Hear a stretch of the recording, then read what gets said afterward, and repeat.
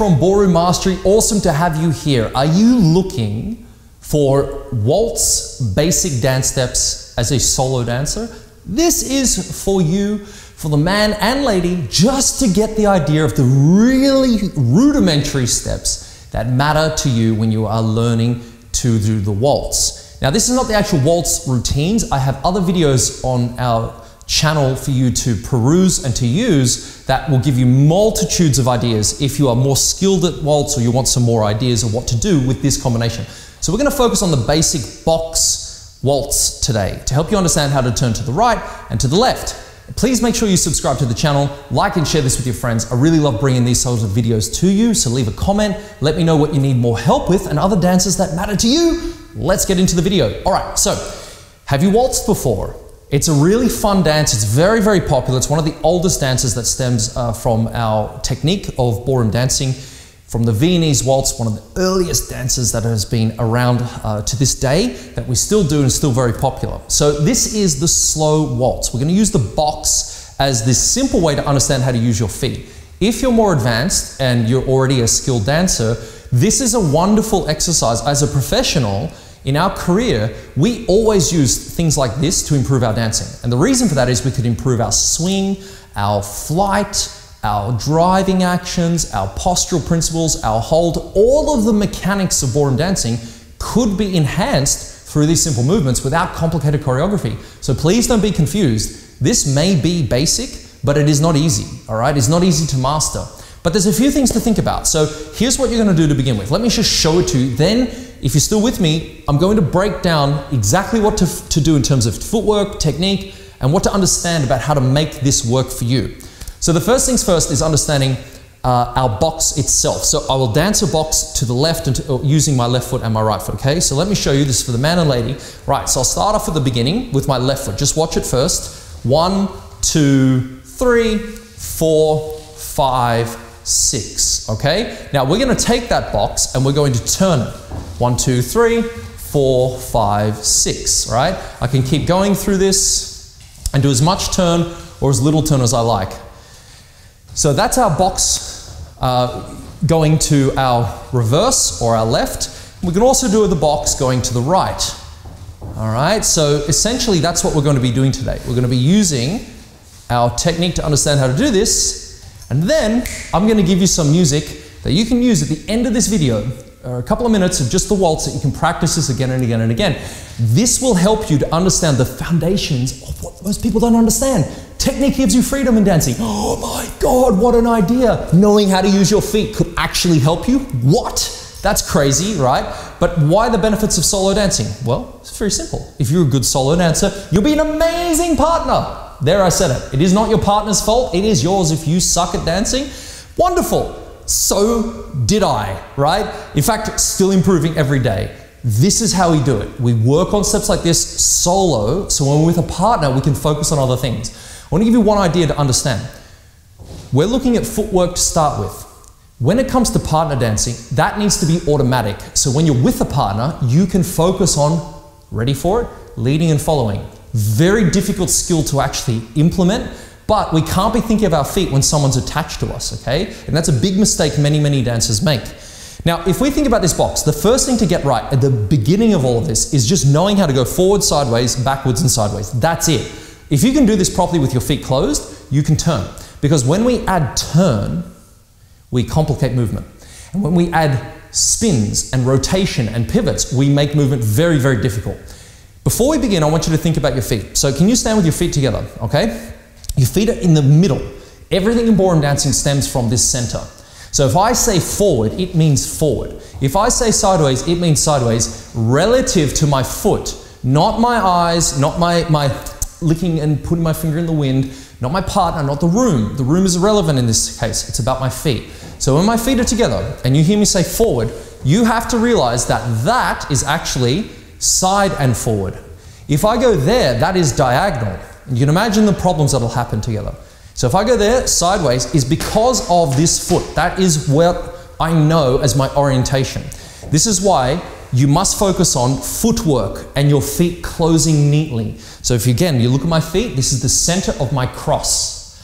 And because of that, my feet are flat, my toes and my heels are totally lined up, and every time I close my feet on the count of 3, that's what must occur as the man and the lady, regardless of the turn I've made. Okay, so that's your sort of navigation point in all of this, is how you know you're doing it correctly. Your feet are tight, totally even, not open, right? Not this way, right? Not heels and toes, not slightly apart, even a nanometer, right? You tight. Okay, but still relaxed. Okay, so let's do this basic pattern together, yeah? So if our feet are closed and we know to go forward and sideways, then the next thing to understand is footwork. So before we get into footwork, you're just going to do the basic pattern in a box. Here we go. So with the left foot first, forward, with the right foot to the side, I close my left foot to my right foot, and then I change feet. Now my right foot goes back, then my left foot goes to the side, and then I close my right foot to my left foot. And I'm back to where I began. That is the pattern. Get the pattern, and then let's put the footwork in, okay? Because that is the first bit of technique to master. So we go forward, side, close, back, side, together. That's the starting point. Complicated, right? Can you do that? Did you change feet? Aha. That is where most people fall down when we teach this in our classes, right? We find people aren't able to get what we call the weight change, and then they end up popping their knees. So we know our feet are together, we know we're going to go forward and sideways, and we know the pattern is literally a box. But here's where people meet shipwreck. It's in the footwork. So straight off the bat, your good habit is this. You go forward on the left foot, heel, toe. You go to the side on the right foot on your toes. Now this is important. Your weight is up, as in you are standing on both toes at this point. Your left foot closes to your right foot, and you close completely together, and then you lower your left foot only. Notice my right heel is still off the floor, all right? It's not up like this, but it's off the floor. And that's my weight change done. I'd never have to think again about what foot to use. Now, I go back on the right foot, toe. See that? Toe, straight back. And then I lower, and I put the heel down, and I step to the side on the toe. Please note that heel will not lower. Then I go up, close both feet perfectly together, lower the right heel only. Perfect footwork. I'm straight back to where I began. My left foot's ready again. So this is what we call a weight change or a foot change. And it is the secret to good ballroom dancing. I'm serious. Think about it like this. Most people go, oh, what foot do I use? Ah, that means you don't understand that weight change. If you understand how to weight change properly, you never have to think about what foot to use. And then you focus on direction. Are you turning? Are you pivoting? What are you actually doing with your feet? Where are they going, right? So it is the first skill, if you're first learning to dance, to get right. And it's something that even if top dancers come to me, we use this as the basis to improve movement, okay? Because right now we haven't discussed how to really move this. Okay, so what have we done so far? We have the pattern. It's a box. Woo! We start with the left foot, and then we go forward side, back side. And with that, we're going heel, toe, toe, toe, heel, toe, heel, toe, toe, heel. Now, once you get that pattern, we'll do it together in a minute, then we know, well, because of that pattern, we can turn it. Right? And that turning part of it's where the difficulty starts to arise. As I said with this cross, going forward and backwards is just the beginning. We also need to know how to turn movement, all right? And that's where things can get a bit more tricky. So let's do this together once through. Count to 3. Can you count to 3? If you can count to 3, you can dance. Okay, so here we go. Ready? And 1, 2, 3. 1, 2, 3. All right, so we lower at the end of 3. Now, how are your toes and calves feeling? Are they burning? They better be. Now, we only did 1. Now, okay, we've done that on the left foot. Let's now do it on the right foot. Okay, so now we'll start with the right foot going forward for the man and the lady. Okay, so right foot forward. This time, same footwork, same timing. So we go 1, 2, 3, 1, 2, 3. Right? Now, at the end of that, what do we do? We then step forward again on the heel. So notice now the pattern is on the other foot and the other leg. And the reason for that is, in ballroom dancing, there is a sequence to it, there's a logic to it. It isn't just random. Think of it like this. If you can draw a rectangle, right? And on the rectangle, you've got what we call a line of dance that goes anti-clockwise, okay? And so that line of dance is continuous across the room. It's always there. Okay, so let's put this as a little pattern together. We're gonna do, follow with me now. We're gonna go with the left foot, 1, 2, 3, 1, 2, 3, okay? Now, let's do it again. 1, 2, 3, 1, 2, 3. Now, I want to start on my right foot, so I'm going to do half a box waltz. 1, 2, 3. And with my right foot free, instead of going back, I will now go forward.